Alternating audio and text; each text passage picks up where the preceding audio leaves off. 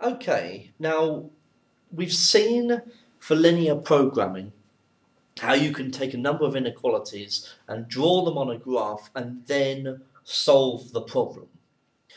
Part of the linear programming question will most likely incorporate a lot of words. So in this case, for example, this might take up about half a page of writing, and my suggestion to you would not be to read through this incredibly diligently, word for word, and then get to the end and then go, right, now do the problem. Okay, I would skip ahead to the bottom first and I go, right, okay, what's going to be asked of you is to try and formulate some inequalities, to try and write this problem that is currently in words as a series of inequalities as a linear programming problem.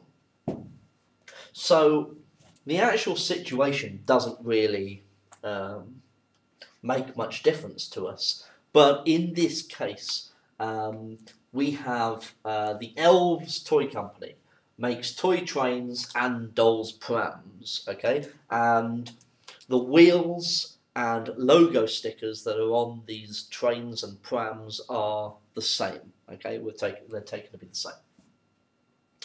And what we're going to have first is checking up on what we're talking about with x's and y's.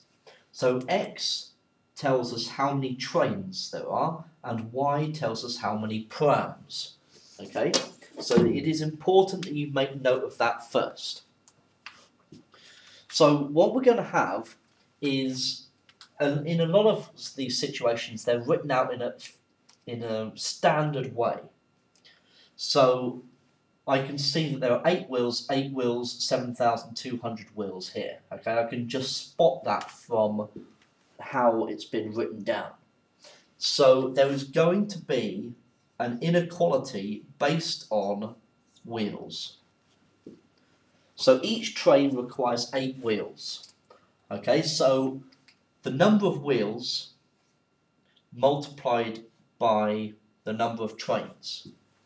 Okay, so if I had 2 trains, I'm going to have 16 wheels, 3 trains, 24 wheels, etc. And I'm also getting 8 wheels on each pram. So 8 times the number of prams. And the company has 7,200 wheels available. So there are no more wheels past 7,200. So the total number of wheels must be less than or equal to 7,200. I can't go over that. And this is our first inequality. Okay?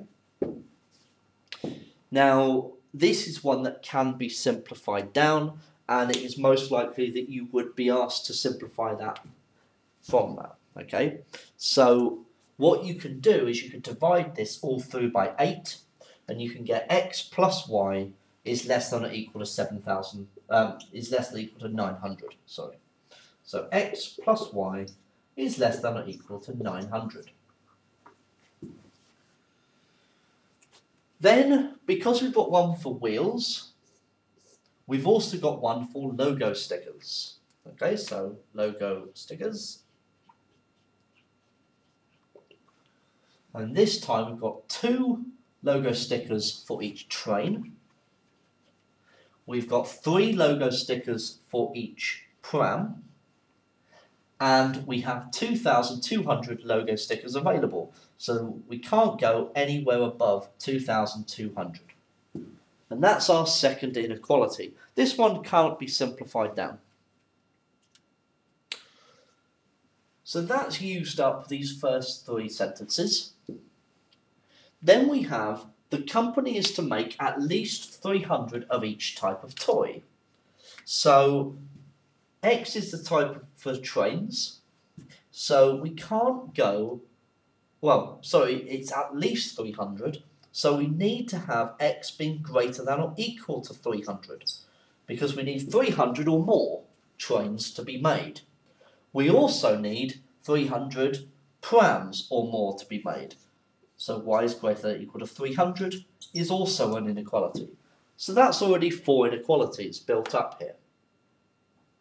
So that uses this part, and we're also told that at least 800 toys in total. Now the total number of toys is made from getting your x's plus the y's, because remember, x is the number of trains, y is the number of prams, so that's the number of trains and the number of prams, and that needs to be at least 800. So 800 or more. And there are your 1, 2, 3, 4, 5 inequalities that build up this problem. Now we also need an objective function, and that's coming from this sentence here. The company sells each train for £20 and each pram for £25. So this describes the company's income. So the income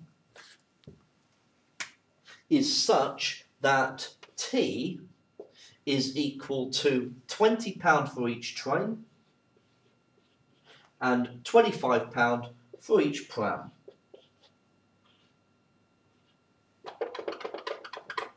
Yeah, that's a better X. Okay, so this is your objective function for this problem, and it is now been taken from a worded problem to a linear programming problem, which can now be solved graphically.